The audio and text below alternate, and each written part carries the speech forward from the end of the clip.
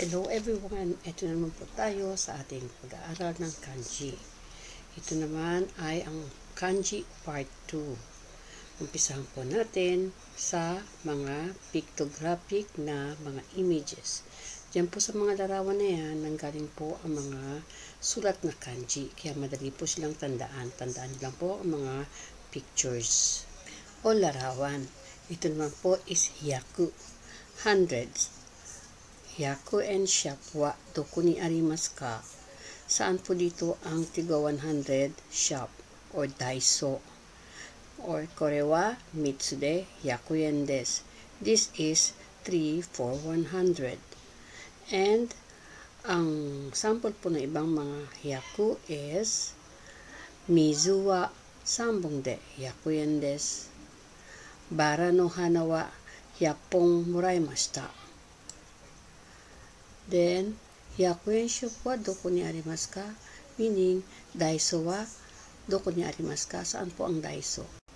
Next is sen, 1000. 1000 yen. Ano restaurant no lunch wa 1000 yen desu. Ang lunch sa restaurant na yon ay 1,000 yen. Okay. Next is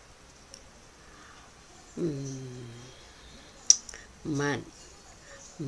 10,000. Ito po yung mga lapad-lapad. 1,000 yen. 1,000 yen. 2,000 yen. Kono bag wa 3,000 yen deshita. This bag cost 30,000 yen. Okay. Next is en or maru or bilog, circle. And also the currency of Japan is en. It sounds like yen, but it is en. Arewan itsutsu de 700 yen desu. It is 700 for 5. Next is year or age. Nen for year, toshi for age. For age is toshi wa ikutsu desu ka? How old are you? For toshi, sono toshi wa totemo atsukata desu. That year was so hot. Or in 2008 nen, year 2008, or lainen, next year. 3年間, meaning for 3 years. Then, we, or on, sa ibabaw, or above, sa itaas, we. Okay? For we, table no we ni okane ga arimasu. There is a money on the table. Or jozu is magaling, skillful, jozu. Then, shita or under. Also, this is used for kudasai. Kudasai. Okay? For example, for kudasai, for shita is, table no shita ni neko ga imasu. Merong pusa sa ilalim ng lamesa. Chikatetsu de ikimashou. Chikatetsu is subway. So, let's go to by subway station. This is naka, meaning inside or sa loob. For example, naka, poketo no naka ni 5,000 yen arimasu, meaning there is a 50,000 inside the pocket. Or for chu is chu, also this is used for medium. Okay, medium. For chu, chugoku, China. Chugoku ni ikita konai desu. I don't want to go to China. Or ju for all along. All along. For example, all day long. 1日中、休みの日は1日中テレビを見てます。Or all night long. 一晩中、眠れませんでした。hindi ako nakatulog ng buong gabi. Next is han or half or kalahati or 50%. Okay? 8時半に学校に行きます。I will go to school at 8:30. Or, このパンは大きいですから半分食べてください。This tinapay is masyadong malaki. Kaya inin mo ang kalahati. Hambun tabete kudasai. Next is pun or part or divide. Okay, or minutes. Pun, sumimasen, go home matte kudasai. Please wait for 5 minutes. Or Uchi kara gakko made 10 分です。From our house to school is 10 minutes. Hambun, half. Now, this is a short quiz for you to answer. I-post nyo lang po, i-stop nyo lang po muna ang video, then para po masagutan ninyo. Pero, meron pa po tayong isa pang maraming quiz after this. Okay? Tuloy-tuloy lang po tayo.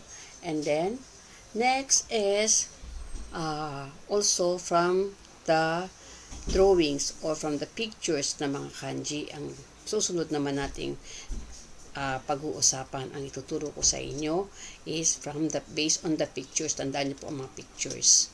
Okay? Then, this is the very most important laging ginagamit po is itong sto or nin or jin. Ano sto wa kawai desu or sannin, 3 person or Philippine jin, meaning nationality Filipino. This is ko for child, kodomo, ko, or shi for joshi, for onyomi, meaning child or anak or bata. Onnanoko is a girl, otokonoko is a boy. For onyomi, joshi is also a girl, danshi is a boy. This is onna, babae, woman. Okay? Or josei for onyomi, josei. Then, onnanoko, girl. Ano nanosto wa France jin desu. That woman is from France. Or, ano onnanoko wa kawai desu. That girl is very cute. Onna to otoko, a woman and a man. Onna. Otoko, man or lalaki. Or dan for danshi. Or chonan. Chonan. Nan is for pinakapanganay na lalaki. Makikita nyo po ang otoko is tambo for rice field, ang nagkatrabaho sa bukid na merong chikara or lakas ay ang lalaki. Kaya po siya naging otoko. Okay? Chikara, ippai, hataraku, hito wa otoko desu. Otoko or danse. Me or eyes. Eyes, me, mata. Ano onnanosto wa me ga ookii desu. That woman's eye is big. Or moku. Mokuyo means vision. Or mokuteki. Mokuteki, what you are eyeing to. Or anong pinaglalaban mo. Mokuteki wa nan desu ka? Anong pinaglalaban mo? Anong vision mo? Then, this is kuchi.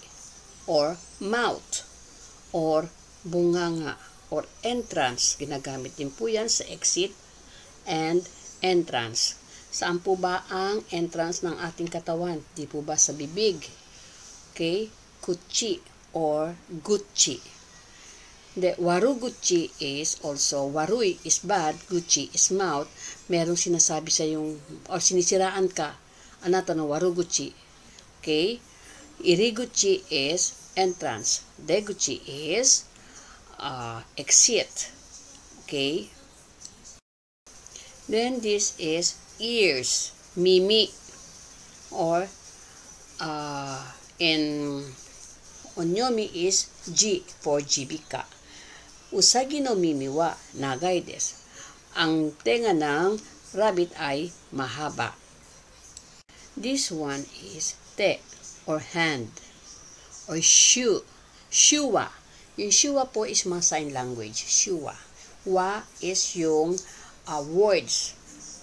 Wa for hanashi. Shuwa. Okay? Te, hand. Te wo araitai desu. I want to wash my hand. Or for example, for stamp. 50 yen no kite wo 3 mai kudasai. Or for skillful, haha wa tennis ga totemo jouzu desu. Or yung kabalitaran naman skillful, unskillful, hindi magaling, shichi wa golfu ga heta desu. Okay? Or, ano otoko no hito no te ga nagai desu, for hands. This one is ashi, or leg, or foot, ashi.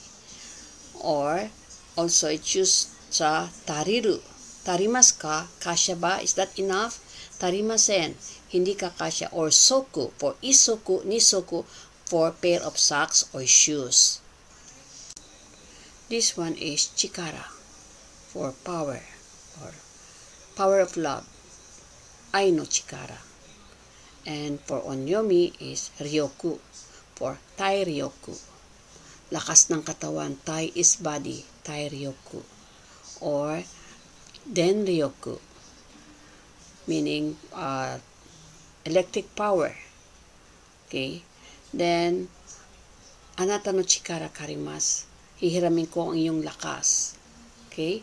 Hindi yung lakas pwede sa pagbuhat, lakas ng katawan. Or, baka may power ka sa City Hall, baka may kilala ko doon. O, anata no chikara o karimasu. Hihiramin ko karimasu. Marami pong pinagagamitan ang chikara. Here is the quiz part 2. I-post nyo lang po ang video para po masagutan nyo po ang mga quiz. Para po ma-check nyo rin po ang sarili ninyo kung ano po ang natutunan ninyo. Pwede nyo pong balik-balikan or i-rewind ang video para po mas mahasa po kayo sa kanji. Ulit-ulitin nyo lang po itong panoorin. Okay? Then, bibigay ko po ang sagot nito sa susunod nating lesson. And here is the answer from the previous quiz. Quiz part 1. I-post nyo lang po ang video para po ma-check ninyo. Like number 1, Yama. Number 2 is Kawa. Okay?